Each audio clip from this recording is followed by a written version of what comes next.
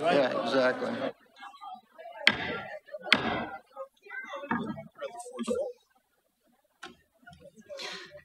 Thank you. The regular school board meeting of the Kenton Consolidated School District for April 8th, 2024 will come to order. Please rise for the Pledge of Allegiance. I pledge allegiance to the flag of the United States of America and to the republic for which it stands, one nation, under God, indivisible, with liberty and justice for all. Thank you. Mr. Perry, would you please call the roll? I think now is a good time.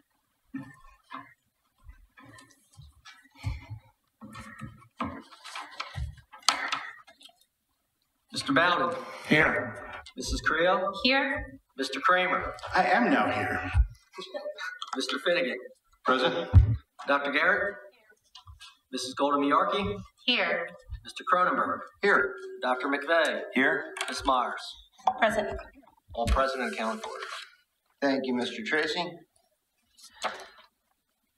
First on the agenda is the approval of the several meeting minutes.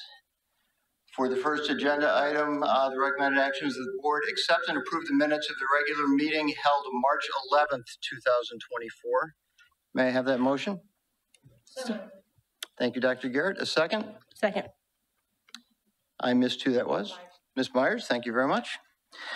I would note for the record that the minutes reflect an incorrect ordering of our motions to accept.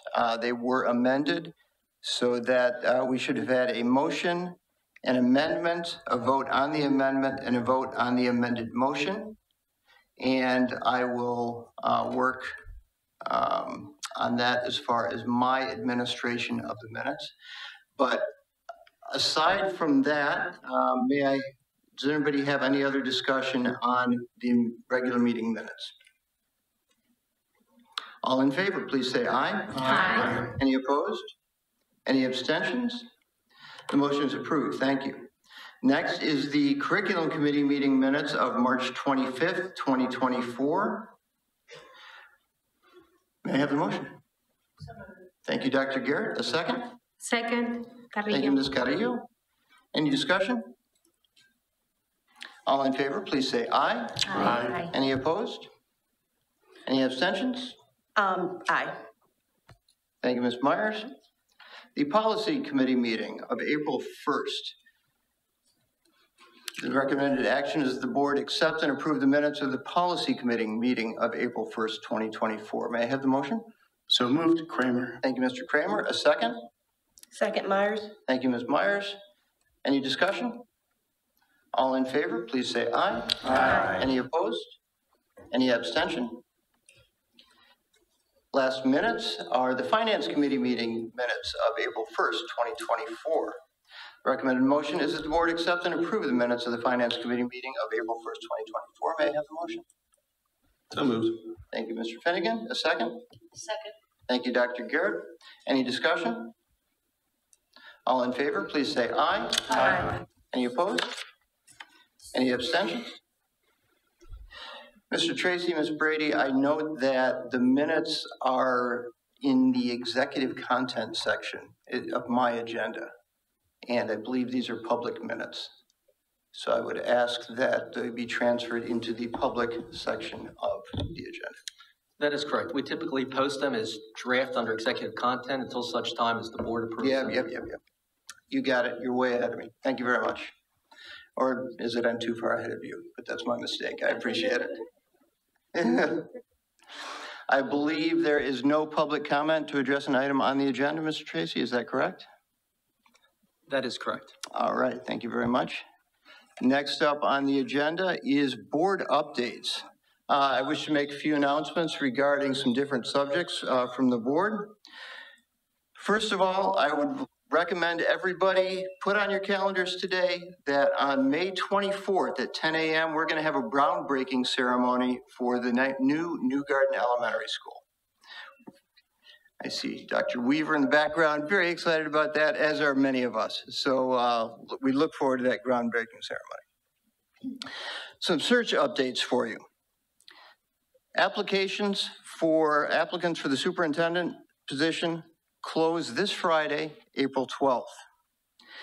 As of today, we have 34 applicants for the position from 12 states. I'm excited that this seems to mean that Kennett is an attractive destination for potential superintendents and an attractive position and an attractive place to be. So I'm very pleased by that. In addition, we have over 250 survey responses to our survey asking for community input. We have over 85 people registered for our different focus groups.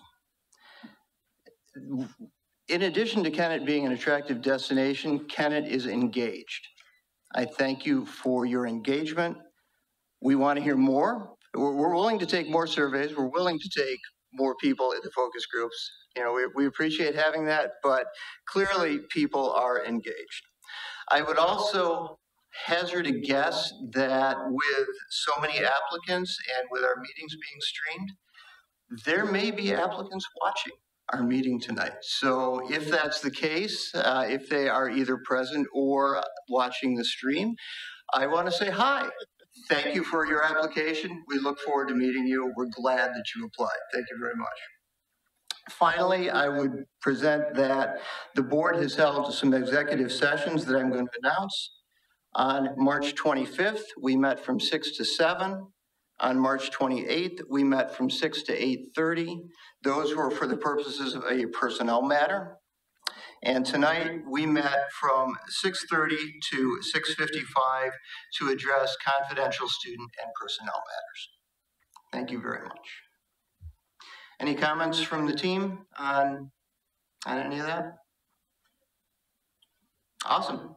All right, let's move into our other reports and updates. First up is the KHS Student Council, Ms. Lawler.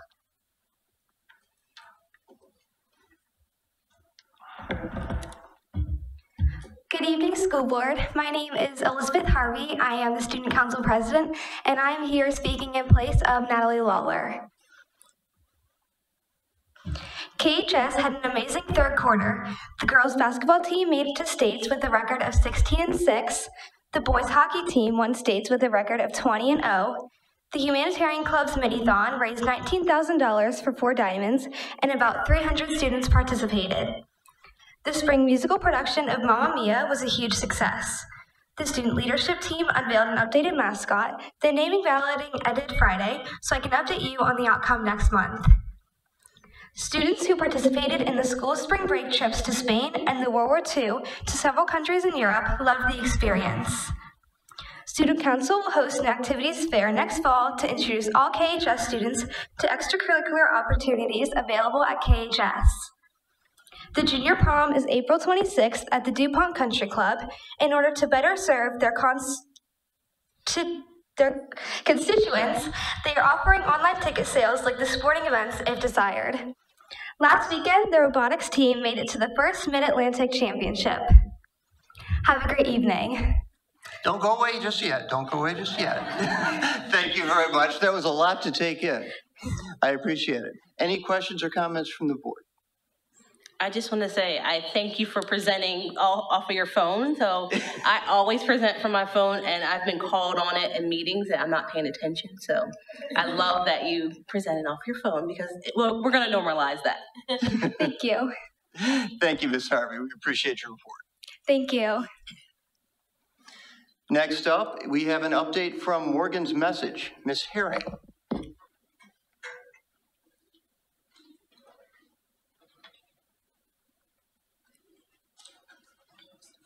Yeah. Okay. Hi. Ooh. That's really loud. Okay, so our first meeting for Morgan's Message took place March 1st in 2023. Since then, we've had 12 meetings, and we hold them bi-weekly. We have gained over 57 members and given out over 50 hours of community service, and this includes dedication games, and then we have events where we make t-shirts for the teams. So as of spring of 2023, we raised over $436, and $375 went directly to the national organization. And then during the following winter, we raised $371. We have begun selling t-shirts to teams and the spectators to wear at games, and we have also hosted 9 dedication games. And for this upcoming spring season, we have girls and boys lacrosse, softball, and baseball. In the future, we look forward to hosting a volleyball tournament to raise money and also opening snack shacks to raise money. And then topics we've gone over are eating disorders, mental illnesses, injuries, pressure, and coaches too. Thank you for coming back and giving an update. For those of us who weren't here for the first time around, can you remind us what Morgan's Message, mission, and vision is? Yeah, so Morgan's Message was created in honor of Morgan Rogers, who was a Duke University student athlete who committed suicide in 2019 after tearing her ACL and being out. Their goal is to end the stigma that surrounds mental health, especially in athletes, by normalizing conversations and ensuring mental health is treated equally to physical health for everyone. The organization is focused in athletes, but we have opened it up our club to anyone who wants to be involved. So, thank you.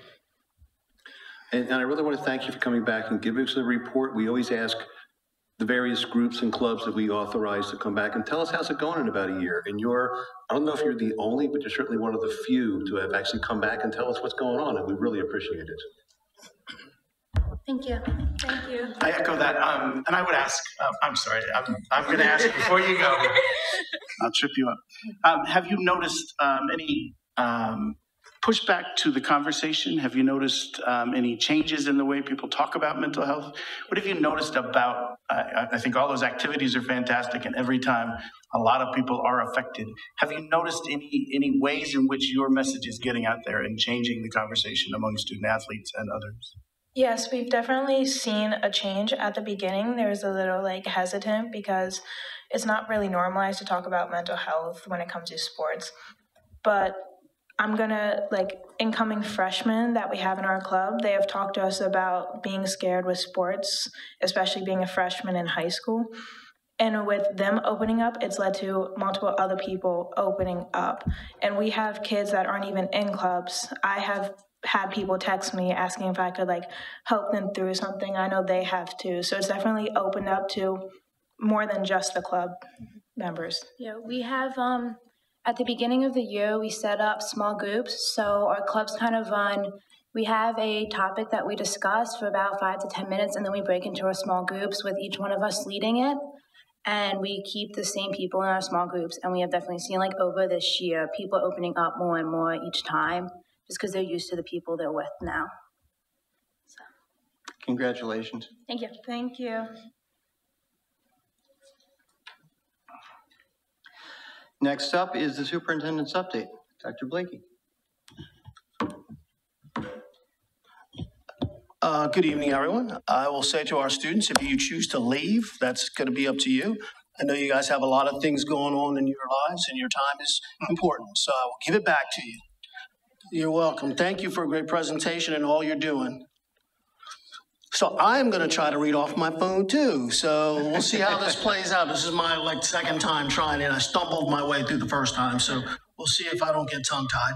So just want to give an update, a few brief updates of things that are happening around the district.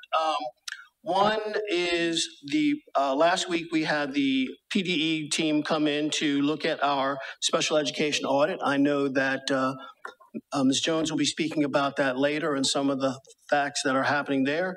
We suspect there will be findings. And so this will give us a launch point for things that we will need to work on as we move forward in the future. The next thing that I want to highlight is the work that's happening between Dr. Barber and the Kennet High School administrative team related to our balanced scorecard and updates of their strategic plan and the recognition of pathways and some of our dual enrollment courses that are going on. Right now, I'd like to highlight Lit 165, which is a Westchester University dual enrollment course that is off the ground for next year, being taught by our own Emily Wasniewski, who will be teaching that course. There are already 22 students enrolled, so it's pretty well full and will be filled by the time we get that started. So kudos to the team there and Ms. Wasniewski for getting students ready to go there. And there are other dual enrollment options and opportunities that are in the pipeline as we speak. So I can't really talk about them right now because they're the secret cooking that we're going on right now. This morning, Giant offered and came and gave us a check that annually they donate. So when you go to Giant and you round up and those proceeds come back to us. Mr. Tracy, do you remember how much that check was for? I believe it's 6,300 and some change. Nice. So we'd like to thank our community for rounding their purchases up to give us that additional set of resources that we can reinvest in our educational programming. Also, I'd like to recognize our continuing effort and focus on instruction and instructional strategies. Last week, our administrative team, along with the Delaware Academy for School Leadership, conducted another round of our collaboration walks, which are designed to calibrate administrative ratings, as well as provide opportunities to discuss instruction collaboratively and provide opportunities to learn about giving good feedback for all of us to be able to improve on what not only we're seeing, but what's happening in our classrooms, which then trickles down to student achievement. And so we've continued those, and last week we had another round of those. I think there's one more round scheduled before the end of the school year. And then I'll highlight two other last things. The Downingtown School District came, as we know, earlier this year to look at our iReady math implementation, and we got a visit from State College School District looking at our ELD program. And so, Ms. Austin, I know you're here in the audience somewhere, so thank you for the work that you're doing there, and that we are now being recognized by other districts around the state for the work that's happening in our ELD program. So thank you, Ms. Austin, for leading that. And then last but not least, we are one of several districts around the county that will be celebrating Eid on Wednesday. And so there is no school for students and no school for staff, but 12-month employees will be here. And so that concludes our district and superintendent's update for tonight. Thank you, Dr. Blakey. Any questions for Dr. Blakey related to his report? Thank you. Next up is the facilities report, Mr. Price.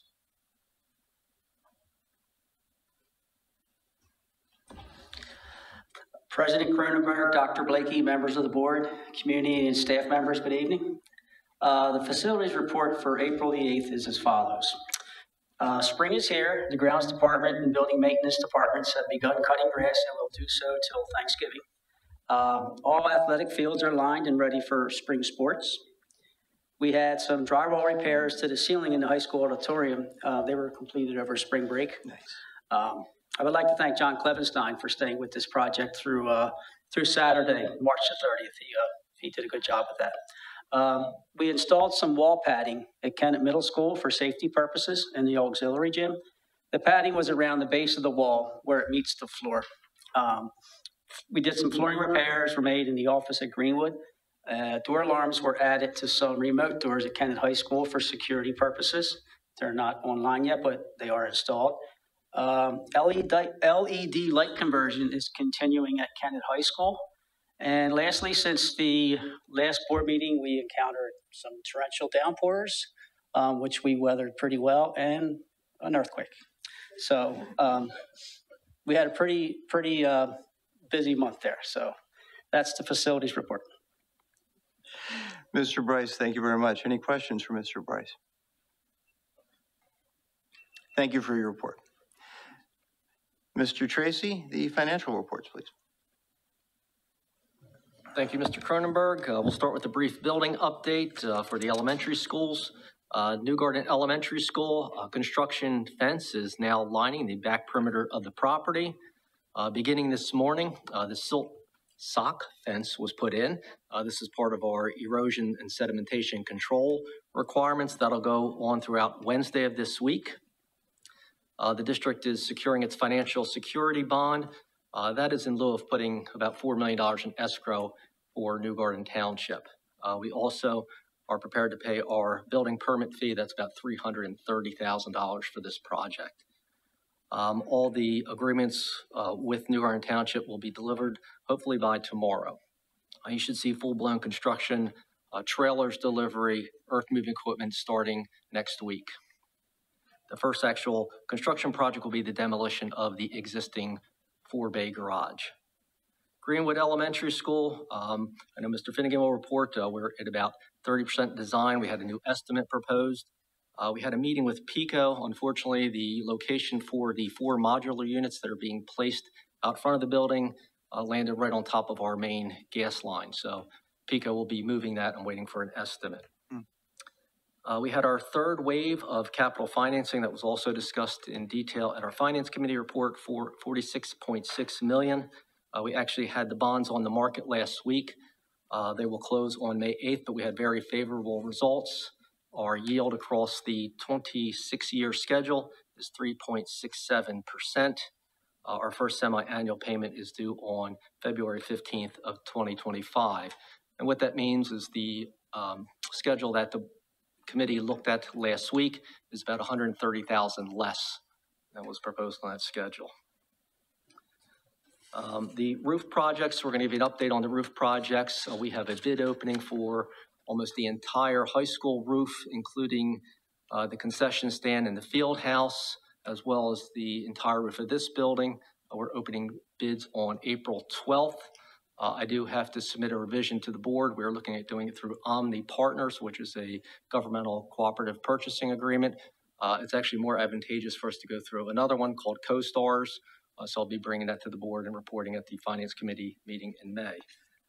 Moving on to the treasurer's reports. So once again, we split them about a month ago. So we have our income statement and balance sheets in this section, and then we'll have the bills under new business. Page 1, we have this revenue summary report for the period ending March 31st. Details our revenues, $43,822,029, and Schedule A lists that over our fixed investments. On page 4, we have our expenditure summary report, which details our expenses in our budgetary format. On page 9, we have the food service profit and loss report, a monthly net income of $26,000 plus change, and a year to date of $372,000. We did open our bids for food service management company. Every 5 years, we're required to bid it.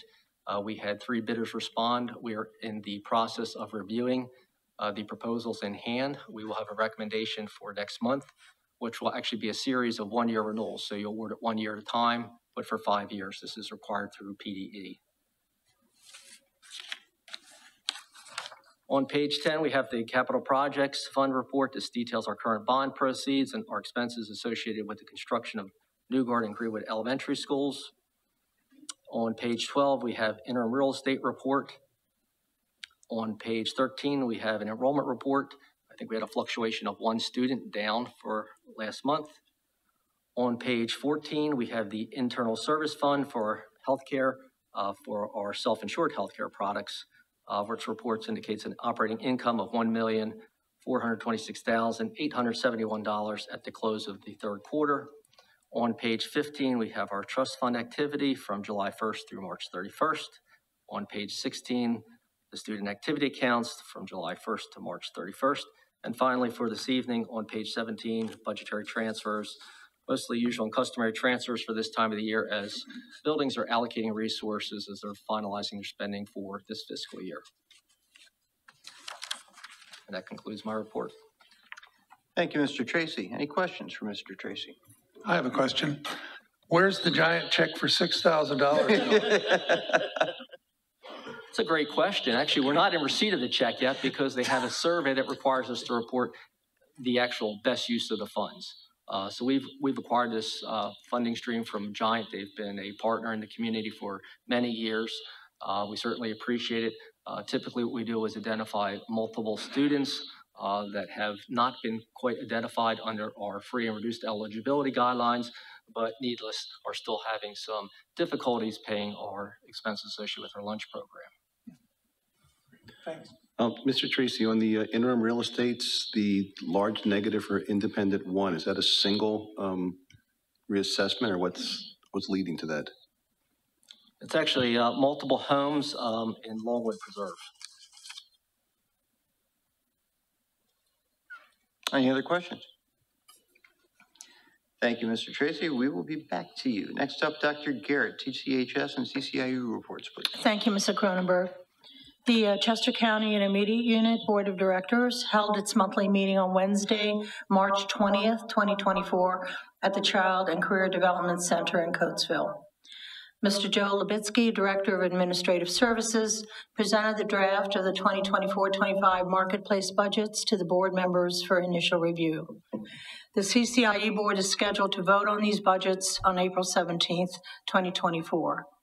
Mr. Lubitsky highlighted a coming increase of 4.58% in the cost of marketplace programs available for purchase by school districts, staying below the Act 1 statewide index of 5.3%. School districts will only be billed for the services they utilize. The upcoming school year is projected to offer 110 programs under marketplace budgets. Dr. Tyner, principal of the Child and Career Development Center, and Mr. Hirschberger, supervisor of special projects, provided update on literacy programming and the emotional learning support programs at CCDC. Dr. Tyner provided an update on the enhancement of the school-wide positive behavior intervention supports and the behavior team procedures. A few board action items. The approval of the 2024-25 core and occupational education budgets in the total amount of $71,892,080. Core budget, which we'll be looking at having you approve, the board approve, and the occupational educational budget. The core budget being $38,662,587, and the occupational education budget $229,493. Also, there was ratified a contract with the Chester County Department of Workforce Development for a para-teachers program to create a future career pathway for paraprofessionals to gain their bachelor's degree and special education certification. Also approved was a land development agreement with East Whiteland Township for the construction of the Child and Career Development Center, which will be at the Great Valley campus. The next meeting of the CCIE Board of Directors will be held on Wednesday, April 17th at 7:30 p.m. at the Technical College High School, Penix Bridge. Thank you, Dr. Garrett. Any questions for Dr. Garrett? Dr. Garrett referenced a couple items which we will have later on our agenda tonight. Dr. Garrett, there's no report tonight for the Chester County School Authority. Thank you. Next up is the Legislative Council, Mr. Kramer. There was no meeting, so no report. Thank you, Mr. Kramer. Dr. Garrett, right back to you for the Curriculum Committee. Grab a drink of water. Hear my froggy voice again. The Curriculum Committee of the Kennett Consolidated School District Board of Education, Board of School Directors met on Monday, March 25th, here at Mary D. Lang Kindergarten Center. The members of the committee, myself, Lynn Golden Miarchi, and Dr. McVeigh. Also in attendance, there you go. Did you just get it? I'll take it. It was Mr. Cronenberg, Ms. Carrillo, Mr. Finnegan, Dr. Collins, and Dr. Miller. Dr. Collins introduced the concept of literacy framework, which she defined as a fluid roadmap to guide the creation of policies and procedures relating to literacy and decisions about literacy curriculum, instruction, and assessment. The framework grounds teachers, administrators, and support personnel in a shared vision of literacy and scientifically based approaches to literacy instruction. She then identified the members of the Literacy Leaders Committee, the dates that they met, the process they went through in conjunction with step-by-step to determine our literacy strengths and needs. Dr. Collins shared the foundational and comprehension skills data, which was analyzed, as well as our current literacy resources, and the literacy guiding principles the group created.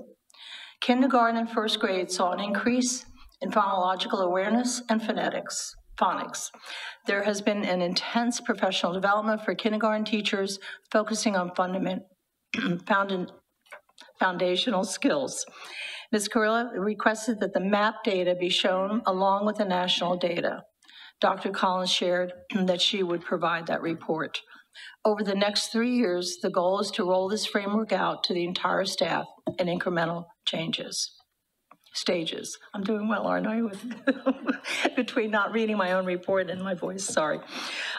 She shared a draft of the district's literacy framework document, including plans for professional development for our educators in the science of reading.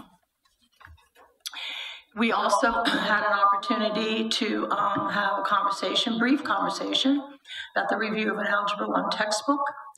The one that is being recommended is Reveal by McGraw-Hill, and it's the textbook that is available at the district office for review, and we will be voting on that particular textbook at our May board meeting.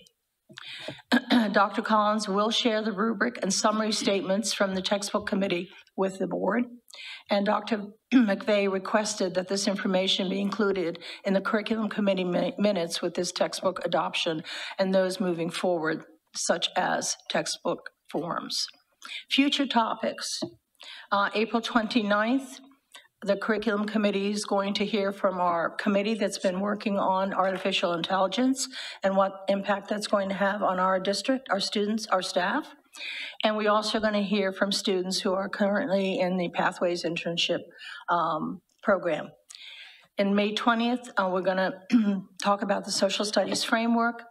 And the one meeting that we are trying to gauge when we can hold is one to review the longitudinal student data that we have for our PSSA and other tests that we've been doing with our students. So Dr. Collins and I will be discussing when we can do this along with Mr. Cronenberg and Dr. Blakey. The meeting was adjourned at 7:57 p.m. Any questions? Dr. Garrett, I think since you typed up that report, we have changed the date of the curriculum committee meeting for April. Yes, I should know that since I've been telling people. It's April 22nd for the meeting for the AI and for the hearing from our students who are interning. Thank you very much. Thank you, Dr. Garrett. Any other questions for Dr. Garrett? All right, thank you. Moving on to the Finance Committee, Mr. Finnegan. Thank you, Mr. Cronenberg. I will not be handing out any advanced degrees tonight, so we'll just call you Mr. Cronenberg. The Finance Committee met publicly on Monday, April the 1st, not April Fool's Day. There were only 2 agenda items. First was a 30% construction design estimate presented for Greenwood Elementary from Dewey Engineering. I would mention Henry by name, but I always butcher his last name, so I won't. The committee gets updated estimates at various phases of design that consider inflation and lessons learned from bids awarded on the New Garden Elementary project for similar materials and services. The estimate increased by a little over $6 million, mostly due to updating hard project construction costs and doubling the cost of demolition based on the New Garden bids.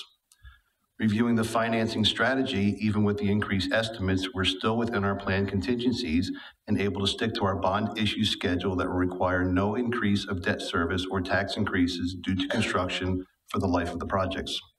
Some of the increase is offset by favorable interest income on our issued bonds. We expect to generate about $5 million in interest income over the process. Many more details can be found in board docs for the Finance Committee meeting. Then Mr. Tracy reviewed our general operating budget special education allocations and how the actuals and projections have changed in comparison to pre-COVID. The analysis focused on purchase professional services due to its significant increase over the past 5 years. The cost for contracted professional services rose from $636,921 in 2018-19 to an estimated $2,253,358 in 23-24. To help alleviate the deficit spending, the Administration and Committee recommends transferring $800,000 from regular education professional services to special education professional services and making proposed budgetary adjustments as best we can estimate. And again, many more details can be found in board docs for the Finance meeting. And our next meeting will be on Monday, May the 6th. Thank you, Mr. Finnegan. Any questions or comments for Mr. Finnegan? We move on. Next is the Policy Committee, Mr. Kramer. Thank you, President Cronenberg. The Policy Committee met for about 45 minutes, beginning just after 6 on April 1st here. With me in the chair and member Latoya Myers present, President Cronenberg and Mr. Finnegan were also present. Christy Marsala, Director of Human Resources, and the staffer for the Policy Committee was there. 3 policies were presented by staff for discussion. An amended policy 105 on curriculum, presented by Dr. Heather Collins, Director of Teaching and Learning, was updated to align language with Pennsylvania code. It also, importantly, sets a 5-year review cycle for all curricula and adds language around special education students and English learners to ensure accessibility and inclusion. The update also adds pilot programming at the superintendent's discretion and makes mention of our counseling plan. Dr. Collins explained that accessibility for all and collaboration between staff members are district practice reflected here. She also highlighted the review cycle initiative, stating that the social studies curriculum has not been reviewed for 20 years. I conveyed that this reflects our improving nuts and bolts education, something that I am proud of.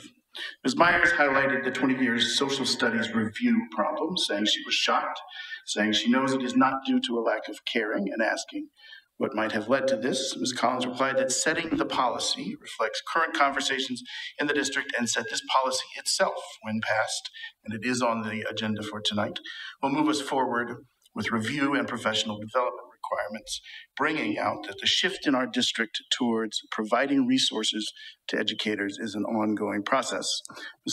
Ms. Myers commented on these changes' alignment with our mission, vision, and board statement positively. She also asked for ratios of counselors to students, information Ms. Jones provided. Ms. Jones also spoke to the longer-term initiative of allocating resources according to need. She spoke about our guidance plan, which we passed some time ago, but which will be addressed through a steering committee and a more intensive process to update that policy that we have recently passed, but that is kind of a placeholder. She talked about how a part of this is team approach, and specifically spoke to college readiness as an example of something that cannot sit with guidance but needs to be integrated throughout the curriculum, again, bringing out this theme of collaboration. Dr. Collins spoke to the English learner to case manager ratio, saying that it in the past was less than 1 to 44, but that it has risen to as high as 1 to 51. And that is a struggle that we need to watch and something we may need to address through staffing. So a very important point.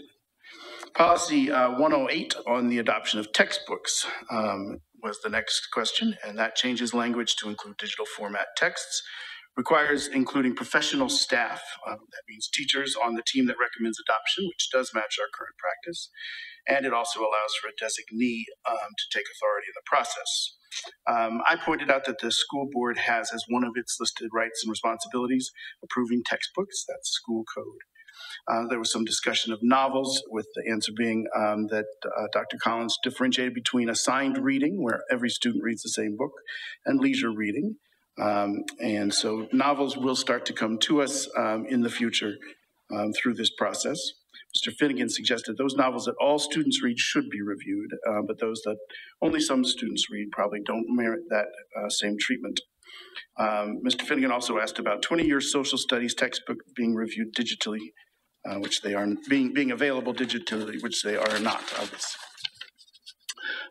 Then, lastly, and I think very interestingly, Ms. Jones spoke to policy 251 on students experiencing educational instability. Ms. Jones presented this as a lengthy rewrite, replacing a policy that dealt really only with students experiencing homelessness.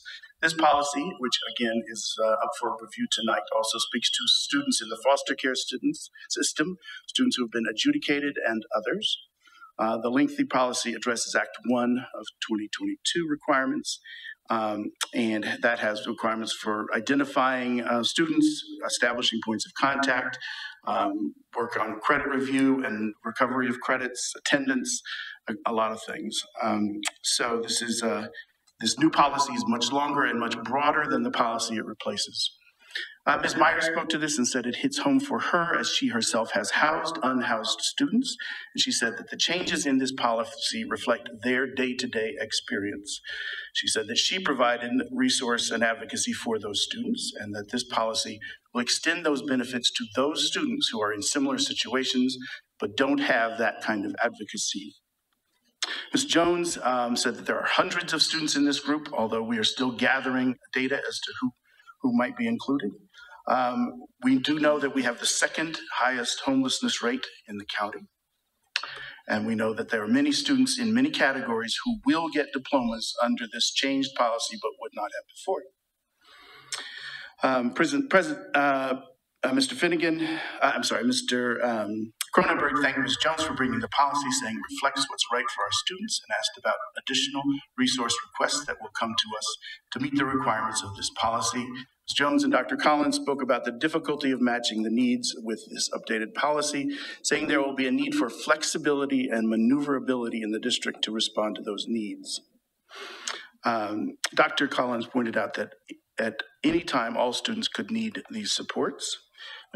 And Ms. Jones spoke movingly about Ms. Maribel Gonzalez, who she said was behind this policy change. Ms. Gonzalez is a social worker in the district, and she is present. Ms. Jones said Ms. Gonzalez was relentless about ensuring that this policy get put before the board. And she acknowledged her dedication and work. And I reiterated that support. I also added my view that this caring community that this policy engenders, embraces, and brings benefits to all of our students and our community. President Cronenberg congratulated I'm sorry, this is slightly out of order. I've got it. So the meeting ended with President Cronenberg congratulating the assistant principals on Assistant Principals Day, which I did not know was a thing, and he didn't either, but congratulations to all assistant principals.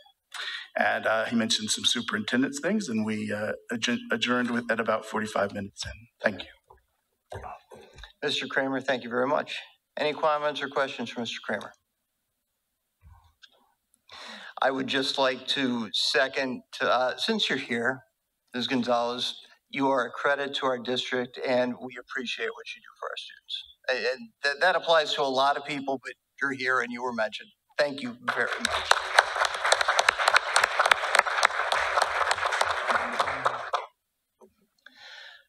Next up is the Communications Committee report, of which, Mr. Bowden, there is none this month.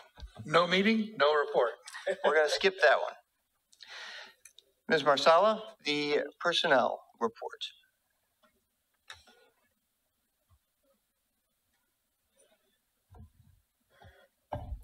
Good evening, President Cronenberg, Dr. Blakey, and members of the board. Tonight I would like to present to you the personnel report, and I would like to start by congratulating Tracy Hopkins, a second grade teacher at Bancroft, on her retirement at the end of the school year. Tracy has served the district for 30 years, so we would like to thank her for her service to Kennett. You'll also see that we have several requests for leave of absences, recommendations for employments, a change of assignment, and several supplementals. The recommended action is that the board approve the following personnel changes as presented. May I have the motion? So moved, Kramer. Mr. Kramer, thank you. A second? Second. Mr. Bowden gets credit for this one. Thank you, Mr. Bowden. Any comments or questions or discussion? All in favor, please say aye. Aye. Any opposed? Any abstentions? The motion carries. Ms. Vitri, congratulations. Thank you, Ms. Marsala. Next up is the bill list. Mr. Tracy. Thank you, Mr. Cronenberg. This evening we have the bill list for a variety of funds. Certainly, if any of the board members have any detailed question regarding any of the items on tonight's report or any of our reports, please feel free to reach out to me and we'll provide you with a full backup. Beginning on page 2, we have the general operating bill list for the period of March 12th through today in the amount of $3,289,805.28, and an additional $1.7 million in payroll disbursements. At the tail end of this section, you can find our PNC procurement card activity on pages 14 and 15. On page 16, we have the athletic fund bill list for the month of March, which represents payments for various officiating for our male and female spring sports. On page 18, we have our internal service fund for our self-insured health care for medical, prescription, dental. On page 20, we have our capital reserve bill list in the amount of $9,563.90. On page 22, the capital projects fund bill list in the amount of $305,081.80, which represents payments associated with our new elementary schools building program. And finally, on page 24 for this evening, we have a new report. Since we actually broke it out, we discovered that our food service fund bill list has never been incorporated in the bill list. So this is an inaugural presentation of our food service bill list in the amount of $194,160.85. And that concludes this evening's report. Thank you, Mr. Tracy. The recommended motion is that the board approve the bill lists. May I have the motion, please? So moved, Finnegan. Mr. Finnegan, thank you. A second? Second. Thank you, Dr. Garrett. Any questions for Mr. Tracy? All in favor, please say aye. Aye. Any opposed? Any abstentions? The motion carries. We move into new business. 5.1 is a student trip for the choir. Mr. Batten. As Mr. Batten moves to the microphone, please have the Choir of Angels singing in your head.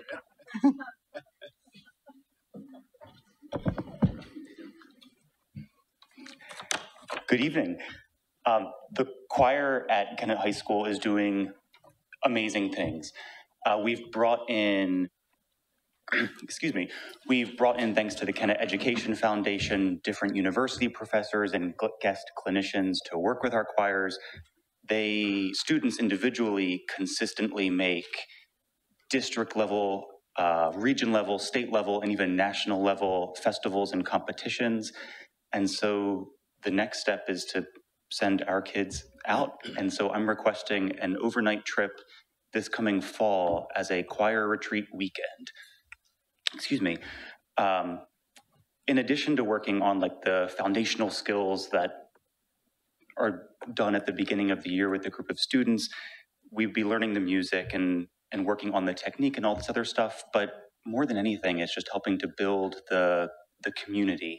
And whether it's through the music making or through the hiking or camping or the ropes and archery courses or the boating, there's a lot to do. And I'm really excited about the opportunity to go and take students for a retreat weekend where we're both building community and making music. Thank you, Mr. Batten. I'll put the motion on the floor and then we'll see if we have any questions for you. The recommended motion is that the Kennett High School Choir student trip be approved in accordance with Board Policy 121, field trips. So moved. Thank you, Mr. Finnegan. A second? I can second it. Thank you, Ms. Carrillo. Any discussion or questions? How many students are you expecting to attend? I can take up to 40. Okay. The choirs at the high school are just under 100. And for this first trip, I definitely want to take our sort of top level chamber choir of about 25 students. And then after that, open it up to other students. We have an honors chorus at the high school, and I might offer it to those students first, but also give opportunities for everyone that's willing to come on a first come, first serve basis. I know from over the years of chaperoning way too many music adjudication trips for the middle school and high school that this is really good. I mean, the students get there and get together and meet their peers, and it's besides just the aspect, the musical aspect, like you say, there's the friend building, the connections they're making. It really is beneficial. So.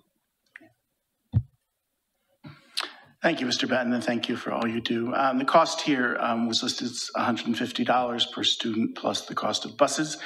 This is not an exorbitant cost, but I do want to note that I would not like that to be something that precludes participation. So as you'll take that on, take on organizing this very worthy trip, I know you'll take that into consideration and ensure that those resources get met one way or another. Thank you. Definitely. Thank you. Mr. Batten, as we look forward to October of 24 for this field trip, I wonder if you might enlighten us with anything coming up the rest of this year. Yeah, so our the chamber choir, who I'd like to take this coming October, we've had an incredibly busy year, not only with bringing in composers from overseas to work with us and Unionville and Pequay Valley and a bunch of other schools, but they performed with the Newark Symphony Orchestra, and this coming weekend, we were asked to perform with the Chester County Choral Society. They're doing a large, like, sort of masterwork this coming Saturday down in Paoli area, Malvern, and it's a really exciting opportunity not only for the students to make music with adults and community members, but there's a lot of Kennett graduates that are involved in that organization, and it's a great way to show the students that what we do lasts a lifetime and it doesn't necessarily stop after the spring concert ends on May 8th. Thank you, Mr. Benton. Any other questions? On the motion, all in favor, please say aye. Aye. Any opposed? Any abstentions? The motion carries. Thank you, Mr. Benton. Thank you. Congratulations. Next up is the policies that Mr. Kramer gave us a report on. First up, Ms. Marsala, is policy 105, curriculum. Yes, good evening again. For the purposes of this policy, the general overviews is a more in-depth definition of curriculum, as well as some additional guidelines for the overall changes that were being made to this policy. It really was looking at a continuum of educational programs and services for all students with disabilities pursuant to law and regulation, and also looking at language instruction education program for English learner students pursuant to the law, regulation, and board policy. So those were the changes with this policy. Thank you, Ms. Marsala. The recommended action is that the board approve the above section of board policy and adopt it as policy, rescinding and declaring void all previous policies or portions thereof to the extent that they are inconsistent with the policy. May I have the motion? So moved, Kramer. Mr. Kramer, thank you. A second? Second, Myers. Thank you, Ms. Myers. Any discussion? So I hoped to include the initial deliberation that happened in that meeting in my report. I do think it's important to note one of the major issues here is setting a 5-year review, which I think is an ambitious change and an appropriate change, something that I'm proud we are making policy. Thank you, Mr. Kramer. Any other comments or questions? Just a general comment on the policies in general. I do appreciate when they're sent to us prior to the policy committee meeting that the changes are bolded and highlighted so we can go right to, instead of having to compare the old policies to the new policies and strike out documents and all that. And I do realize, I know that the one policy 251 was a total rewrite, not just a change. So in that case, you had to start from scratch on that one. But I do appreciate the effort it goes into making it easier for us to see what changes we're approving. Thank you. On the motion, all in favor, please say aye. Aye. Any opposed? Any abstentions? The motion carries. We move to policy 108, adoption of textbooks, Ms. Marsala. Yes, and the two changes that were noted in this policy is that textbooks are now being defined as being in print and in digital format. And the delegation of responsibilities is that the superintendent, in consultation with administrative and professional staff, will be responsible for the selection. So it was adding a little bit more breadth to who was looking at the overall recommendations for this.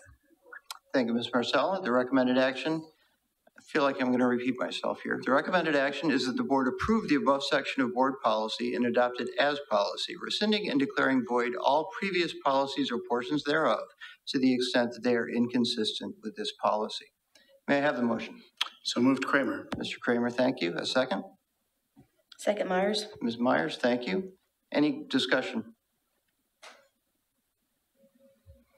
All in favor, please say aye. Aye. Any opposed? Any abstentions? The motion carries. Finally, we have policy 251, students experiencing homelessness, foster care, and other educational instability. Ms. Marsala. Yes, thank you. As Mr. Finnegan noted earlier, that this was a complete rewrite of this policy, so there's not really changes for me to highlight in it. It is a little bit more lengthy policy, but it was written that way to incorporate all students that are experiencing educational instability. So I will present this to the board, and if there is any questions or discussion, I may ask my colleague, Ms. Jones, to assist me with this. Thank you, Ms. Purcell. The recommended action is that the board approve the above section of board policy and adopt it as policy, rescinding and declaring void all previous policies or portions thereof to the extent that they are inconsistent with this policy. May I have the motion? So moved.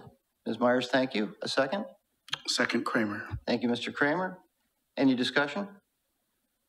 Just a comment. I don't know if it's a confidential number that you can't discuss in public, but I do know that when you mentioned the number of students that are affected by these conditions, I was actually very surprised at how high the number was for our district. So, can you talk about the number or not? Like how many students are experiencing homelessness? I think it's good to know because, as everybody knows, it's getting very expensive to live in this area. So I think it's good that we have a policy because this is only getting worse. Sure. I receive monthly reports that provide me with the number of students. I do know it's over 250 currently that are considered homeless in our district. I can certainly reach out and get you the specific figure. We do receive updates each month, and typically that number has been continuously trending up. The policy, though, is much more broad, so it also addresses other students as well that maybe are not experiencing homelessness, but are experiencing some other form of educational instability. And as I noted at our policy committee meeting, there are hundreds of students that meet that definition in our district. So what we need to do is essentially gather that documentation and then continuously update it to ensure that all of the students that meet that criteria are captured. Because as you can see within the policy, there are a number of provisions that we want to make sure are covered in terms of removing barriers to attendance and so forth. Including things like waiving fees for credit recovery and so forth. And so we just want to make sure that we're doing everything that we can to support that group of students. Any other comments? I do want to make clear that I think this is a policy that does shift us in a positive direction. And I just want to mention, I am aware of an instance several years ago in which students who were experiencing disruption, the request was made to prove that someone within the boundaries of the district was paying their health insurance, which was a very difficult bar to meet. This policy explicitly does make it clear that the bar is much lower, and that's the policy does explicitly say that we are going to ensure that we include more students and serve more students with this than not. This, to me, again, and I do make note of Ms. Gonzalez being here. This is a policy that comes from the ground up from those folks in our district who are working with students who are experiencing this. And I personally am really, really pleased that this represents a change for the better, a change for the more humane, and I'm very pleased that we're passing this. Thank you. Thank you, Mr. Kramer. For myself, I also appreciate the work that's been put in by Ms. Gonzalez and Ms. Jones. This is a huge effort. I invite anybody to dig into this policy. It's not your normal policy. It speaks to who we are as a district, as well as goes into a lot of detail about what we aim for and can do for our students as a district. So I appreciate the work that's gone in on this. On the motion, all in favor, please say aye. Aye. Any opposed? Any abstentions? The motion carries. Ms. Jones, you are still up.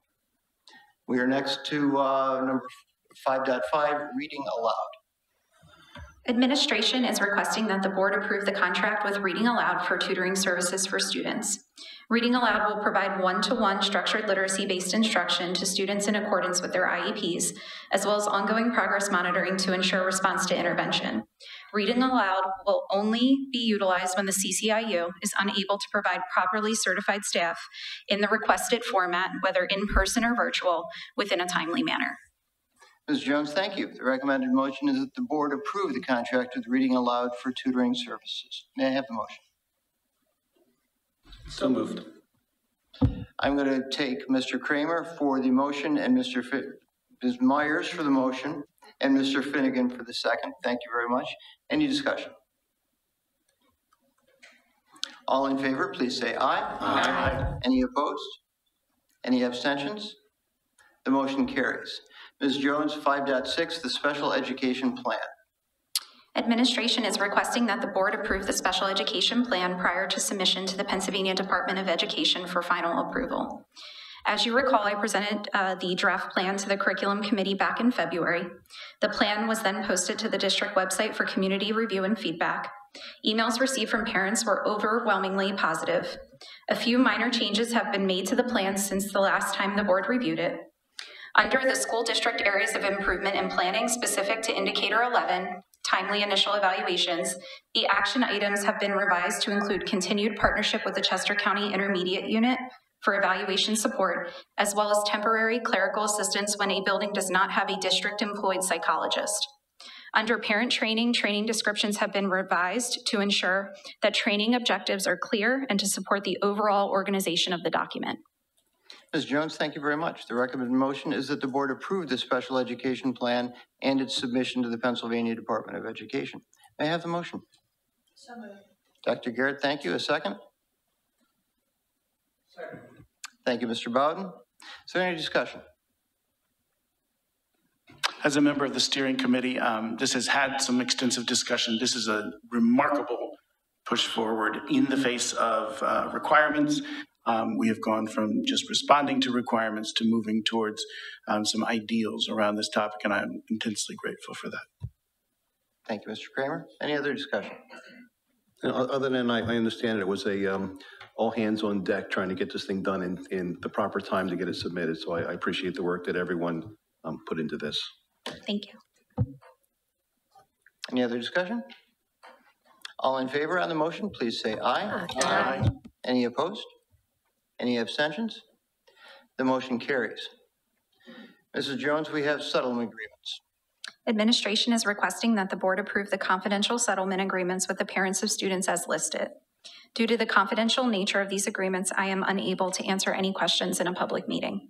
Thank you, Mrs. Jones. The recommended motion is that the board approve the one confidential addendum to a settlement agreement and one settlement agreement with the parents of students. May I have the motion? Dr. McVeigh on the motion. A second?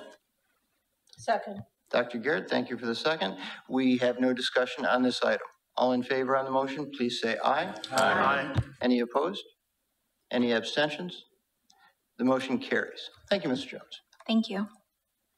Next up, we have the 2024-2025 CCIU budget. Dr. Garrett and Mr. Tracy. Great. I'm going to start, and then I'm going to ask Mr. Tracy to kind of go into more detail. Through the many months when I've been reporting out on the CCIU is constantly being updated and given presentations on the budget. So on the core service budget, there is no increase at all for district contributions for 2024-25. And I'm going to ask Mr. Tracy to give any details to the board at this time.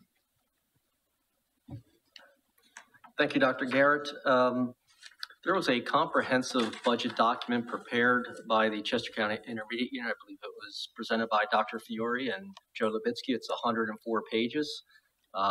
In board docs, there is a little link that says if you would like to see all this document, just press here. That will produce, I sort of have the SparksNote version for you. As Dr. Garrett mentioned, you're going to be approving 2 of the 4 budgets this evening for the IU, the only 2 that actually require this board's approval. There is no increase in the core budget. And let me just talk about the 4 different budgets. Core services are basically their administrative services. That is the smallest component of their budget. We'll also be asking you for approval of the occupational education budget. And that is all the occupational and vocational programs that our students participate in. The very large component of the IU budget, which does not require this board's approval, is marketplace services. And marketplace services, I think, are best described as pay to play. These are programs that we will have the IU educate students that are better educated there than here. And sometimes they're educated here with IU personnel. That is the largest by far component of their budget. The final piece of the IU's 4 budgets is called categorical budget. They're almost predominantly restricted federal, state, local grants. They do not require this board's approval. And I'm going to commingle the next 2 items, so 5.8 and 5.9 sort of are intertwined. I'd be happy to entertain questions from either action item. The core budget stands at a little over $34.7 million. Categorical budgets is $26 million. Occupational education is $31.5 million. And marketplace service budgets is $211 million. They're not only participants from Chester County schools, but the IU has a higher tuition rate for districts that send outside of Chester County. The occupational education, which is item 5.9, has a 4% tuition increase in their programs. The marketplace programs, there's a variety. They're limited to less than the 5.3%. And I can speak on behalf of the IU administration.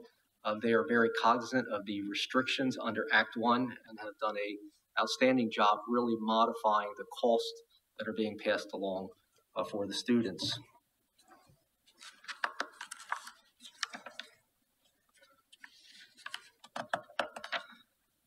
The core budget, as I mentioned, is not only the smallest component of the IU budget, but has been relatively steady for years. Our district contribution is $33,068.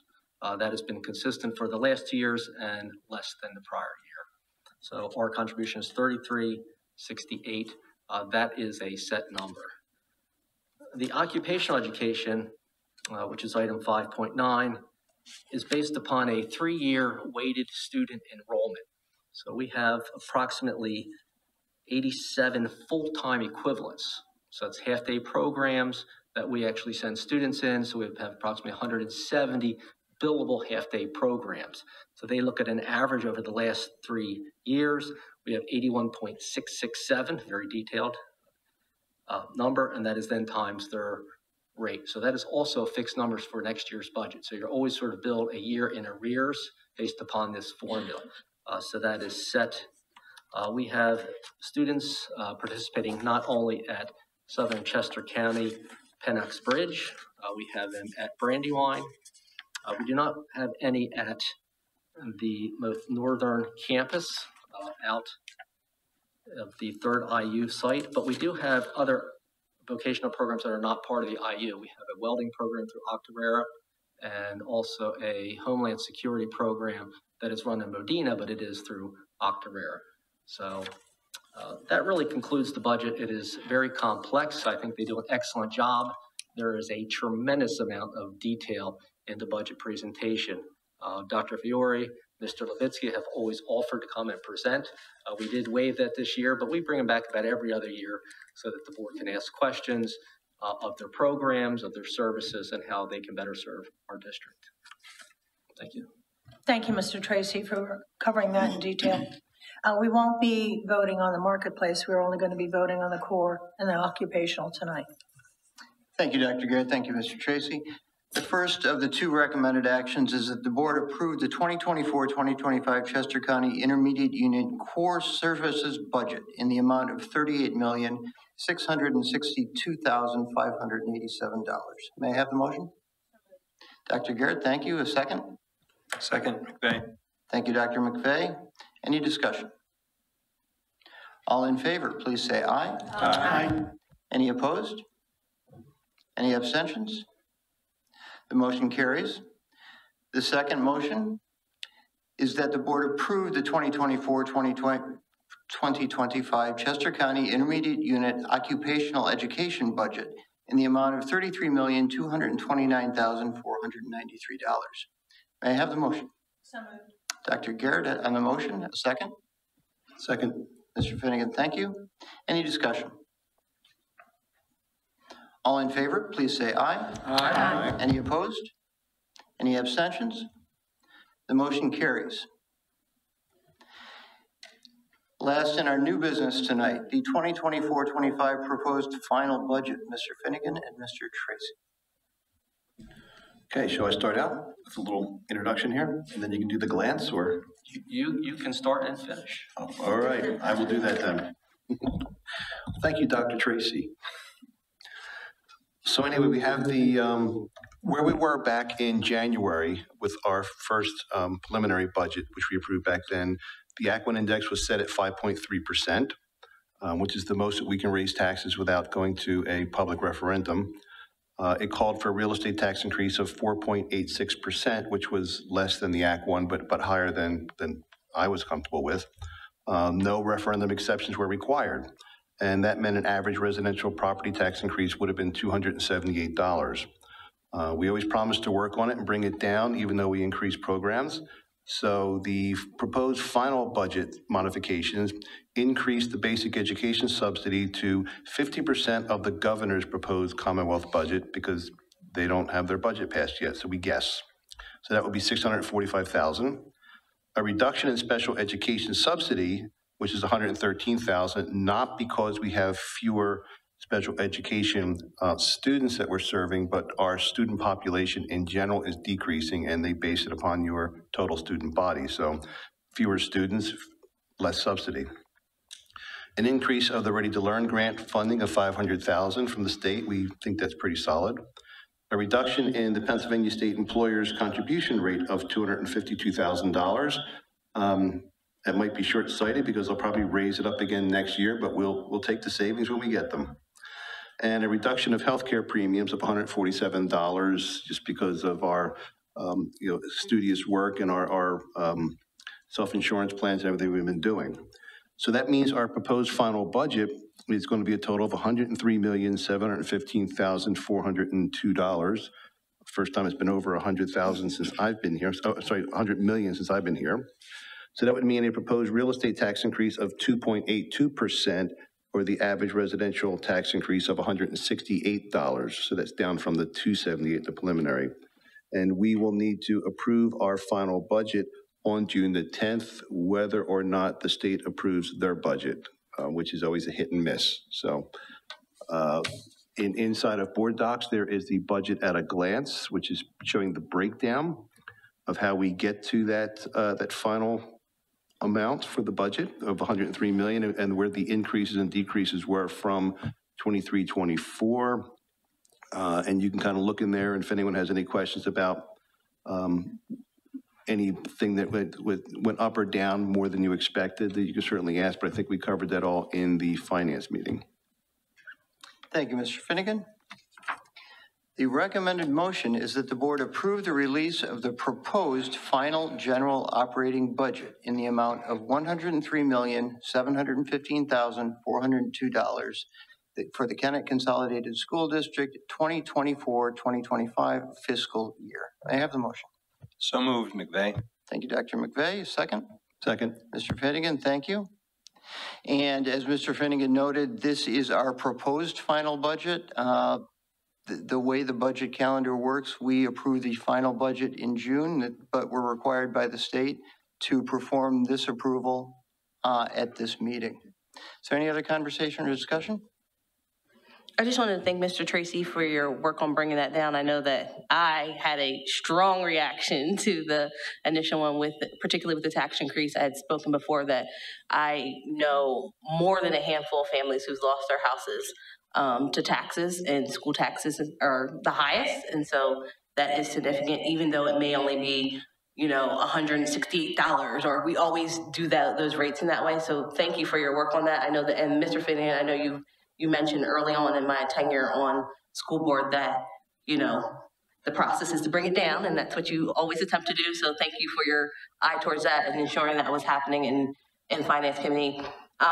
With this budget, I know it's just a release, but I do want to make my points that I've been making, that our list continues to get longer about the priorities, and there's only so much money. And so I just want to ensure that we continue to think about that and how we can add additional resources in those areas that we continue to talk about each and every meeting. Thank you, Ms. Myers. Any other comments? On the motion for the proposed final general operating budget, all in favor, please say aye. Aye. Any opposed? Any abstentions? The motion carries. Thank you. We move into public comment.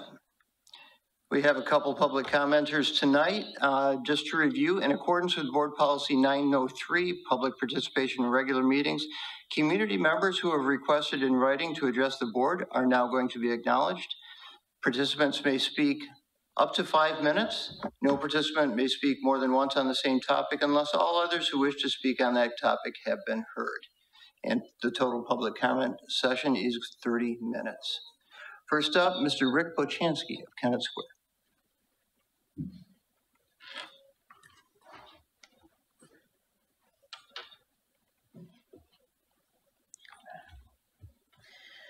Well, just want to reiterate my concern that the board is not willing to answer my question about what I quoted last meeting, your guidelines. So the fact that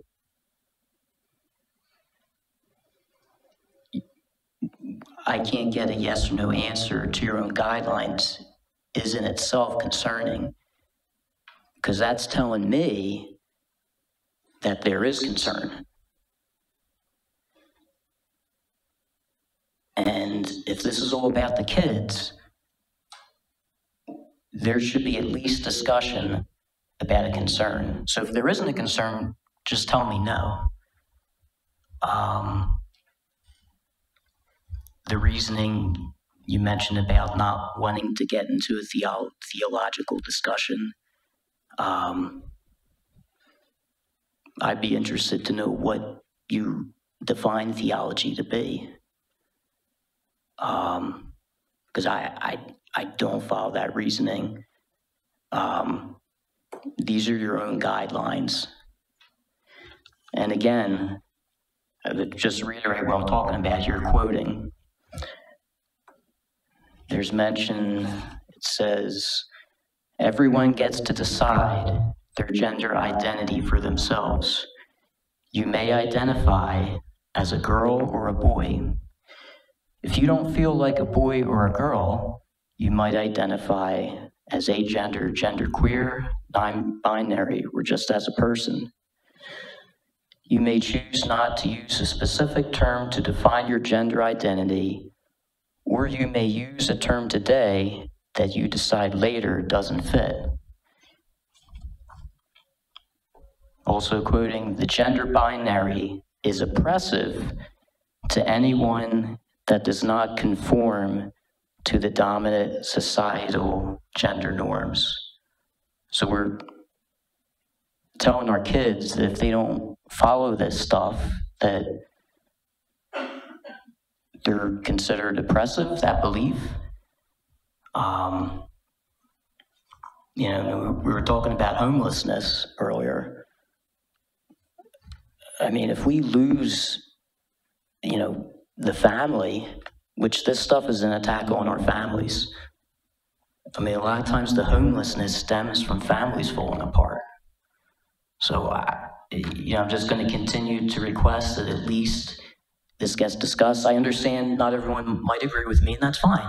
But I'm just requesting at least the board discuss this. So thank you. Thank you, Mr. Bochansky. I will state that Mr. Bochansky mentioned that you're quoting our guidelines. Those were PDE guidelines. Mm-hmm. Thank you. Yep. Thank you. Next up, I believe we have Joey Corrado and not Adrian. Welcome back. Thank you. Good evening. I appreciate the couple minutes here and just wanted to come in to, my name is Joey Corrado. I'm a fourth generation. When my kids graduate with Kennett, there'll be 4 generations of Corrados graduating. And I just want to come in here to talk about the superintendent search and kind of how myself and others feel. I was lucky enough to start the Pathway programs with Dr. Blakely. And we forged a great relationship. And one of my things with him was my ear to the ground with the community. And as we're trying to build change, COVID, coming back, students, the unknown. And, you know, one of the things that, you know, through that time and everything it just reiterated the community, the faculty, the teachers, the administration, and it's Kennett. Like, it's in our blood. I appreciate hearing there's 12 states and all these applicants, but I don't think the community feels that's what we need for our next superintendent. We need a communicator. We need someone to keep bringing it together. We've done a lot of change, a lot of good, and we need to continue not restart it. We've done excellent with Talk Pathways with you. I know that has gone, we've had our good and bad moments with that, and it really feels like it's getting its feet moving forward, the internships and everything else with it. So I just don't feel, and the others, parents and everything that we talk, that we need to start over. We just want to continue to build on what we have done. It's Kennett. We live it, we breathe it, we love it, and that's what we need for our next superintendent. So just wanted to come here and say it. My sister was going to be here because she cares. I'm a 95 graduate. She was a 91. I was like, how are you with public speaking? Because I might be out of town. And she's like, geez. But that's how we feel. And I just wanted to come in here because the survey, we have to start somewhere. But the survey it's a survey. And, one of the things on the survey was, where do we feel the resume is important? Well, I don't feel the resume is important for this search. I feel what I just talked about is what's important. Everyone can have a resume, but it's understanding Kennett. Thank you. Thank you very much for your comments. We move to our calendar of events. And as we approach the end of the school year, I would note that the calendar of events that we see here tonight is the board calendar of events more than the school calendar events. I invite everybody to go to the district calendar because we have a myriad of cool stuff that goes on for our kids for the end of the year. And that's on the district calendar. The public comment or public content tonight is about open dates and about board meetings. I would mention that as far as any board activity, we, the board, will give at least some form of update during that board meeting on the superintendent search. It's our intention to keep the community as informed as possible. Any board meeting activity will be an opportunity to do that, in addition to emails that may come out from time to time around the search. Wednesday, April 10th, I know my son Derek is very excited, and my daughter Caitlin is very excited that there's no school that day. So nobody should show up, except if you're a 365-day employee. Monday, April 22nd, we have a curriculum committee meeting at 7 o'clock. We also, at 6 o'clock, we will have a working group. We haven't finalized the title of that one yet, but it's going to be something along the lines of a school management study working session that the board is going to be going over at 6 o'clock on Monday, April 22nd. That's public, yeah. Tuesday, April 23rd is primary election day. Please make sure that you have your ballots and you vote, do your civic duty. As the primary election day, schools will be closed. That's an in-service day. Monday, May 6th, Policy Committee at 6 o'clock, Finance Committee at 7 o'clock. And our next regularly scheduled school board meeting is Monday, May 13th at 7 p.m. And just because I told Mr. Tracy I would mention it, Friday, May 24th at 10 a.m. is the New Garden Elementary groundbreaking. Please show up for that one. With that, I appreciate everybody's time tonight. We are adjourned.